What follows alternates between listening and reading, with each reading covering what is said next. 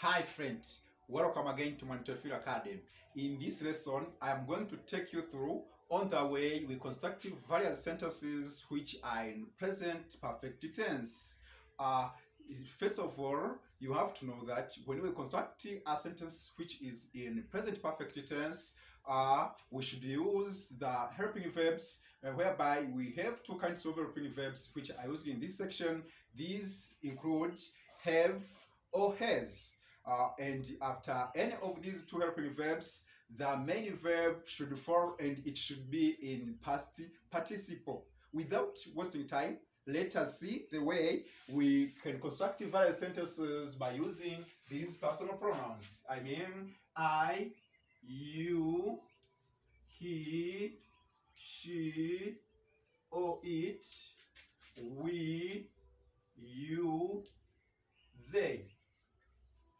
Now, in this lesson, I'm going to show the way you may construct various sentences which are in present perfect tense by using these personal pronouns.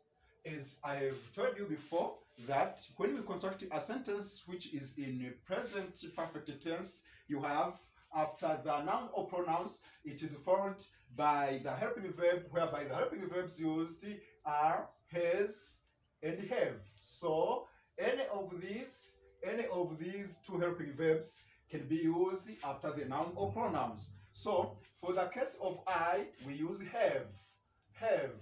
For the case of you, we use have. For the case he, she, or it, we use has. For the case of we use have. For the case of you, we use have. For the case of they, we use have. So you may see the helping verb has is only used when we are referring to the pronoun he, she, or it. Now let us construct various sentences which are in present perfect tense by using these personal pronouns. Now let us use the main verb to move. The main verb to move. Now I am going to conjugate these main verb to move into these various personal pronouns while constructing various sentences that are in present perfect tense. Now let us start with I. I may construct a sentence that I have moved about 20 meters. I have moved about 20 meters. You have moved about 20 meters. You have moved about 20 meters. He has moved about 20 meters. He has moved about 20 meters. She has moved about 20 meters. She has moved about 20 meters. It has moved about 20 meters. It has moved about 20 meters. We have moved about 20 meters.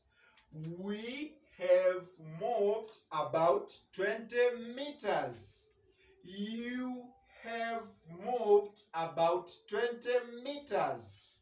You have moved about 20 meters.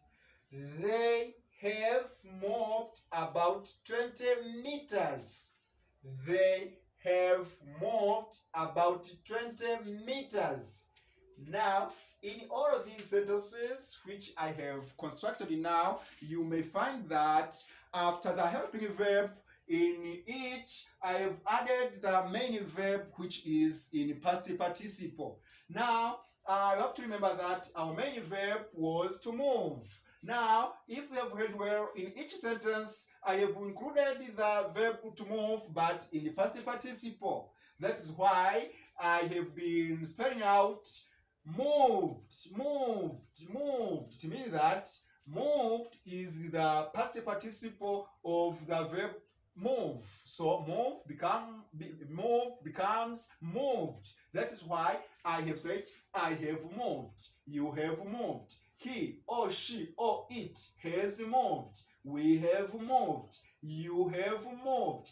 They have moved. So it is clear that after any of these 2 helping verbs, either has or have, we have added the main verb, which is in the past participle.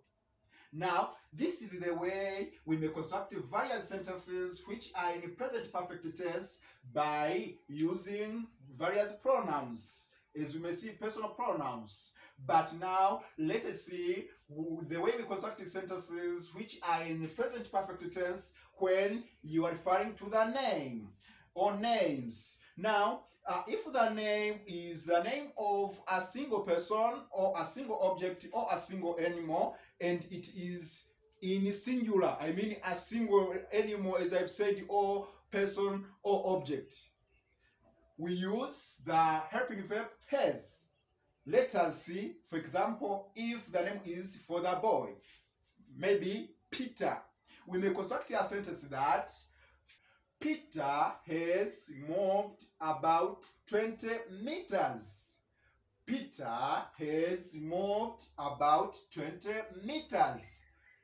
Now, if it is the name for the girl, maybe Mariam, we may construct a sentence that Mariam has moved about 20 meters.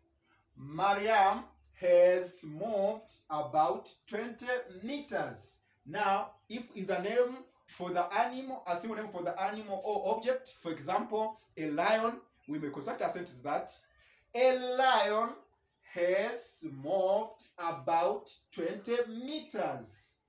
A lion has moved about 20 meters. Now, this is the case when we are referring to a single name. Now, if we are speaking on the names which are the plural, for example, maybe lions. Now, how are we going to construct this sentence in present perfect tense? We are going to say that the lions have moved about 20 meters. The lions have moved about 20 meters. Now I think you have got well the way we construct various sentences which are in present perfect tense. Now, after that, let me take this chance to thank you. I welcome you in the next sessions. Have a nice moment. Bye.